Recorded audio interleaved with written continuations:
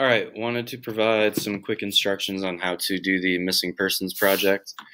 So our unit with all the missing persons cases is coming to a close. We've gone through a bunch of cases, both local and then also some interesting national ones too. So now it is your turn to find some research on somebody else that we have not talked about. So here's the directions. Let's walk through them together. So first, we're going to complete the worksheet that starts on the next page, second page. This will require some research of a new missing person. So you're not looking into anyone we've already talked about. You're looking into a new missing person. You will conduct this research on your own using your Chromebook. Fill in the answers on the worksheet with information you find as you research. Notice, you must research someone who is no longer missing, aka they've either been found dead or alive. So it's not someone who's still missing. It was someone who was missing at one time, but the case, or at least the person, has been found. Whether they survived or not, either would work for this assignment. So let's take a look at this worksheet starting on page 2. Look up a new missing person, answer the following questions based on the info you find on this person as you research online. Please write your answers in complete sentences. All right, that is huge. We want to make sure we're writing clearly. So we have a list of 12 questions, but it's pretty broken down, okay? Like one literally is, what's the name of the person? Where are they from? When did this happen? Where did this happen? Give me some details about what happened exactly. So you can give a lot of specific details here. So 5 should be a pretty developed answer. So should 6. What did authorities or what did people do in order to help find this missing person? How long were they missing? So once again, you need to pick someone that has been found, whether they were dead or alive. Where were they found? Were they dead or alive? If they were alive, explain how they were affected. So like whether they were in pretty bad shape or whether they've largely been okay since. Was anyone brought to trial in connection to this disappearance? So basically, has there been any leads as to what may have happened? And then 11 is pretty similar, but it's still different. Was anyone convicted? So there's a difference between being brought to trial and being convicted of a crime. So we're looking into the legal part of this. And then this is just listing your links so you can go back to them if you need them as you complete the next part of the project. So nothing crazy there on that worksheet.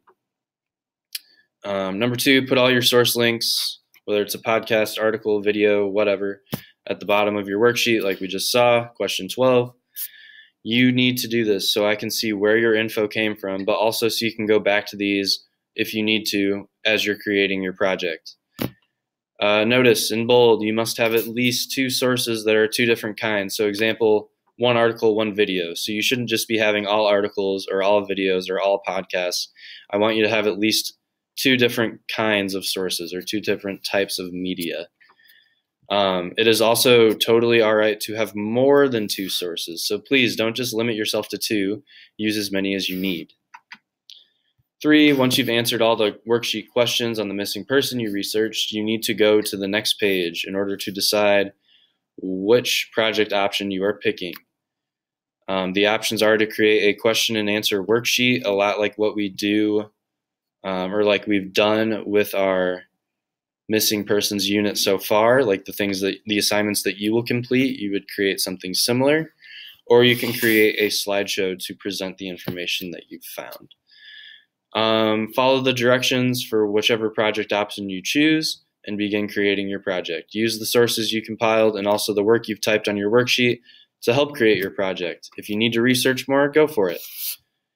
Once your project is complete, be sure to proofread your work. You want to make sure that you've written complete sentences, proper capitalization, proper punctuation, and you have enough details in there so someone like me who may not know the details of your case can read through your worksheet or your article, your slides and get a full idea of what happened in this case, okay? So we want to give details. Think about it like you're teaching me what happened. Finally, we want to submit this to Google Classroom when you are finished. and then this is worth 20 points. Points will be awarded based on meeting the criteria listed in the assignment options. So before I let you go, let's take a peek at those. So the missing persons project, you've finished your worksheet, you've compiled some sources, so you've done all this. Now you need to pick one of the two options. So option 1 is create a worksheet. Your worksheet should have at least 7 questions asking about the most important features of this case.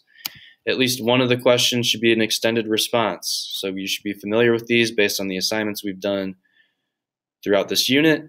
Because this type of question requires at least 3 sentences in response, it should be a thoughtful question asking about a person's opinion or an idea about something that has to do with this case.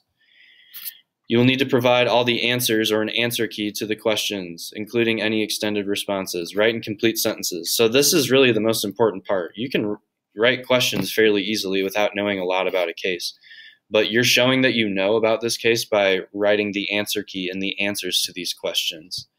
So these need to be well developed. This should not be a couple words for each response. It needs to be a fully developed, at least 1 sentence answer, and especially in the extended responses case, a multiple, at least 3 sentence answer. So we need to be having some depth on these if we are going to get full points for this option. Formatting, just have it be organized and clear, like which question is where, which answer goes to which question. There's really not a wrong way to format it as long as things are broken up. Please feel free to use the ones that we've done in class, like as a example to format based off of. Somewhere on the worksheet, preferably probably at the end, just list off your links so you have all your sources there. And then proofread your work. Make sure that it's clear, written in complete sentences, proper spelling, capitalization, punctuation, all that good stuff. And then our second option, create a slideshow. So you're picking one or the other, the worksheet or the slideshow. Creating the worksheet, you still do the worksheet at the beginning of the assignment, regardless of what option you're doing. Your slideshow needs to have at least 7 slides showing the most important details, features, events of this case. Think of each slide as one important thing that you're talking about. After your 7 events, you need to include at least 1 slide giving your opinion on the case. This should be your theory as to what happened to the missing person, or if it's pretty cut and dry, explaining what happened to that missing person, your opinion of how it was handled, but you need to give your opinion on the case in some way, shape, or form. At least 3 pictures relating to the case or relating to the missing person or people involved in the case. So at least 3 total in your slideshow. For full points, we want to make sure that it's visually appealing. It doesn't need to be anything crazy, but we want it to once again mostly just be organized and clear. Final slide, include the links to all your sources. So that would be an additional slide on top of your 7. And then proofread, so we make sure everything is in order, just like we would with any other assignment. So that is our missing persons project. You will have some time to get working on that in class. If you have any questions about this, please reach out to your teacher. Otherwise, good luck. I'm looking forward to seeing what your research brings up for you and what you can tell me about it. Thanks.